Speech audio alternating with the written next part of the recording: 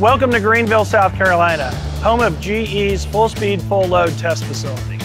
Today, I'll be walking you through our validation test program that's about to take place in a couple of days. This gas turbine was assembled in Belfort, France. From there, it was shipped over to the Port of Savannah. There, it was loaded onto a train and brought here to Greenville, South Carolina. Behind me is the drivetrain for the gas turbine. It's comprised of 2 drive motors, a torque converter, a gearbox, our compressor validation rig, and the gas turbine itself.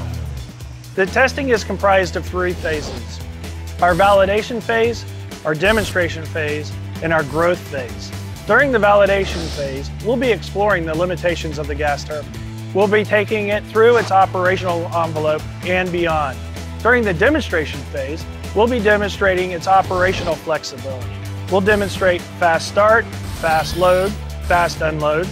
We'll demonstrate our liquid fuel capabilities.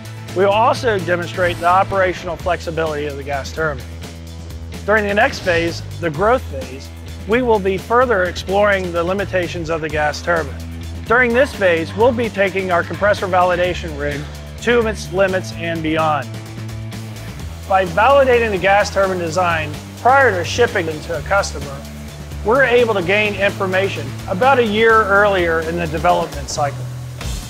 We are now inside of the full-speed, full-load test facility. I'm standing in front of the gas turbine. This is the inlet where the air will come in. It'll be compressed at a 22-to-1 pressure ratio, where over 500,000 horsepower will be generated. When it's installed in the field, this will generate over 400 megawatts. To give you an idea of the size of this gas turbine, the compressor flows air at a rate that can pump up the Goodyear blimp in less than 10 seconds. There's nearly 5,000 instruments that will be collecting data and sent over to the nerve center. We're now at the nerve center.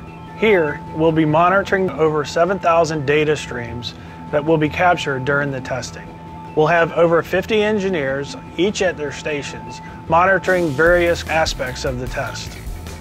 This will include component temperatures, pressures. It'll also include system-level evaluations.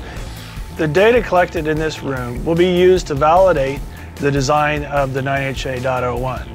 Not only will we be evaluating overall performance, including output and efficiency, but we'll also be collecting data that will help us in our other HA programs.